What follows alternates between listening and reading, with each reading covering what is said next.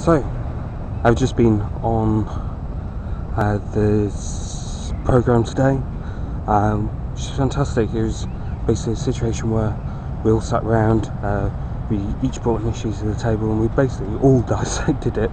It was really interesting, really great to get everyone's perspectives on different things.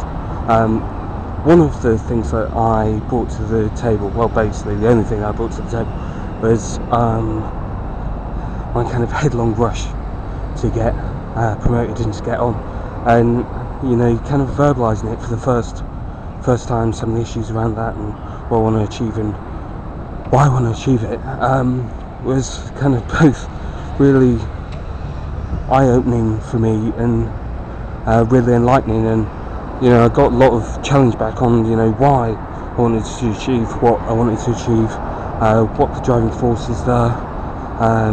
Kind of sit back and just think, well, what are the achievements that I'm most proud of that I've actually achieved so far, because I've done a lot in a really short amount of time.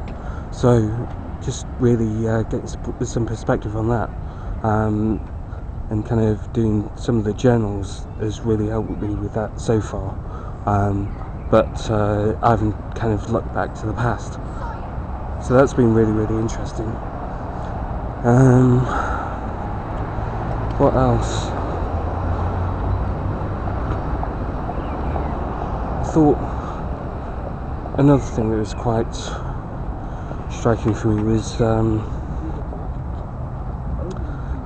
don't know, maybe I'm kind of focusing too much on achieving this goal that I'm trying to achieve, getting promoted and whatever. Someone there said, sometimes you don't need to go looking for things and creating those opportunities. People will seek you out. I've got some kind of sympathy with that, but at the same time I think it's really important. But I don't know whether I've been putting too much emotional effort and energy into doing it, so I might try lowering the intensity a little bit. I'll let you know how it gets on.